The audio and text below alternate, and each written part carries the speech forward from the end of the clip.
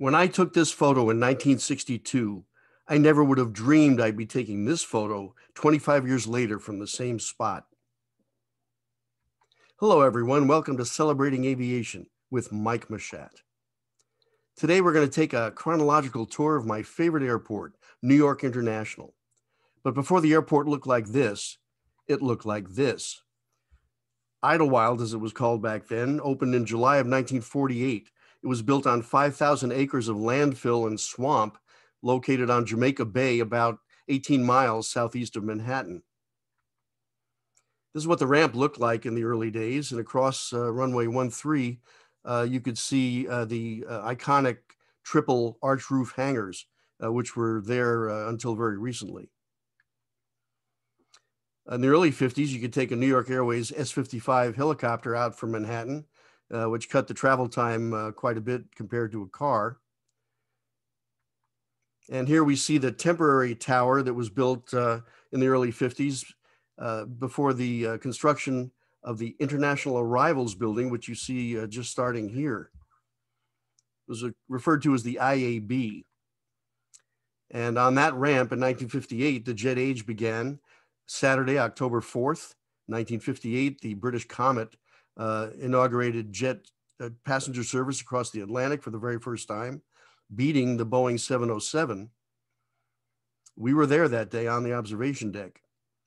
But one trip, not to be outdone, ordered a 707 parked at the adjacent ramp, and that kind of stole some of the thunder from the British Comet.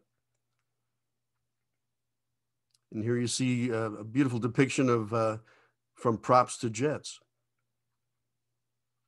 On October 25th, 1958, Pan Am launched their jet service from New York to Paris, literally retracing Lindbergh's route some 30 years earlier when he flew solo in the Spirit of St. Louis. The jet made the trip in 6 hours, quite a bit faster. And no, I didn't sneak out on the runway to take this picture. In 1959, the Flight Seer bus, which is actually a tram, gave sightseeing rides around the airport on the perimeter road. And for $1.50, you'd get about a 20-minute ride, and you'd get scenes like this. Now, I apologize. I was shooting with a kind of a crummy old Kodak camera. That's what I had back in those days. But the content, I think, is worth it. So I'll share these photos with you. Here was a jet that came in from Australia via the West Coast. I thought that was pretty cool. And this is from the observation deck of the IAB.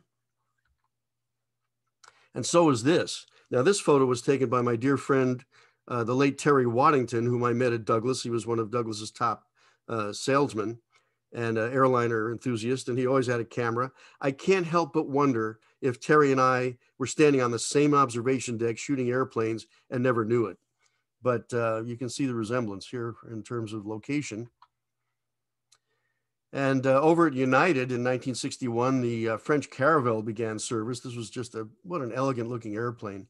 It was parked out on an apron away from the jetways because passengers boarded by the rear stairs. And this operated a unique men-only executive service between New York and Chicago. At 9 in the morning and 5 at night, caravels left each city in each direction, allowing businessmen to literally commute between the two cities in one day. It was kind of cool. And then across the Van Wyck Expressway, we had the Eastern Terminal, and they had an outdoor observation deck, as you can see here. It was great fun in the summertime, not so much in the wintertime. Got pretty cold, but these were the vistas and the views that you could enjoy in those days. And this is the very first airliner I ever flew in, an Eastern DC-7B. We sat in first class. It was a trip over to Philadelphia, but that was my first experience in an airliner. And 804 Delta was the aircraft. Here's the same airplane taken by my dear friend John Proctor. And again, I can't help but think that John and I were standing on that same deck many times, taking pictures and never realized it. John took this beautiful photo of the first TWA 707s, and you notice that they're parked out on the ramp well away from the prop liners, and this was before TWA or Pan Am had their own individual terminals. And in those days, the TWA jets and Pan Am jets would arrive at the IAB because they would clear customs using those facilities. And here, of course, you have the beautiful Whispering Giant, BOAC Britannia. And that S-55 helicopter was replaced by the Vertol 44 in the late 1950s. This carried 14 passengers and kind of motored out to the airports from Manhattan.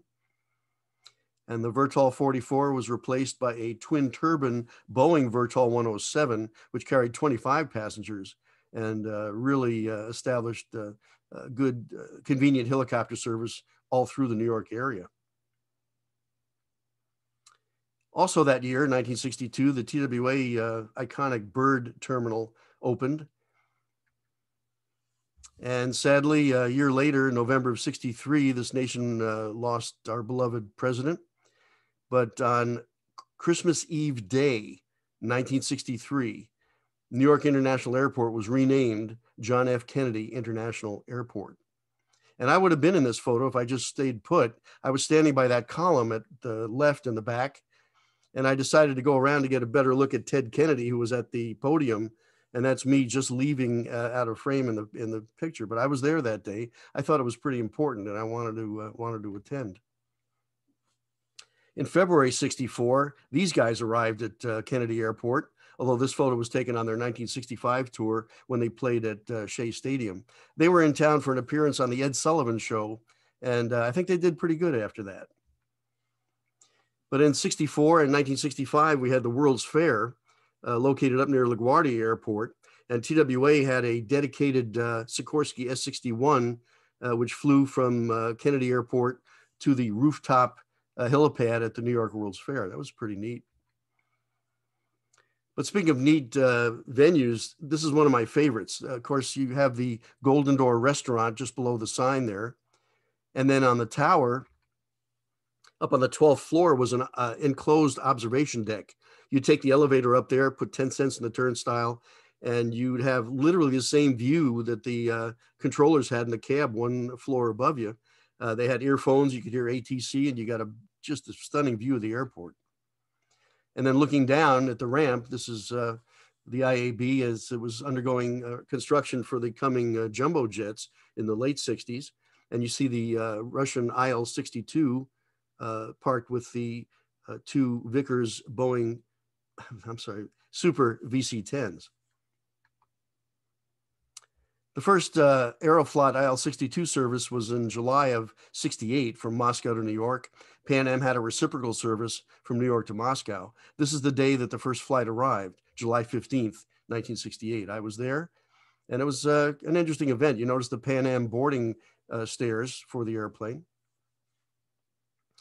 And also, you notice the trademark tail wheel that the IL-62s had to make sure that they stayed level on the ground.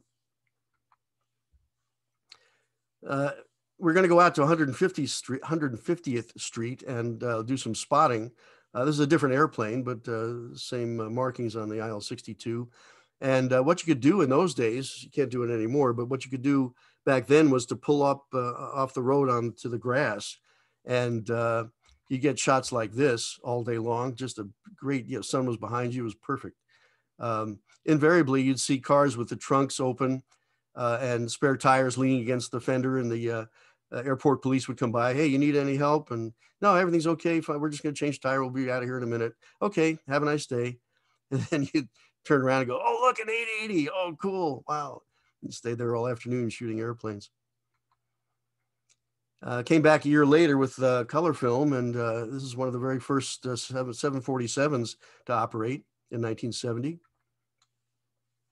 And then at that location, you were right on the corner of the taxiway where the freighters would come out of the freight terminals, and you'd catch them heading out to other runways. And this is a Seaboard World DC-863 freighter.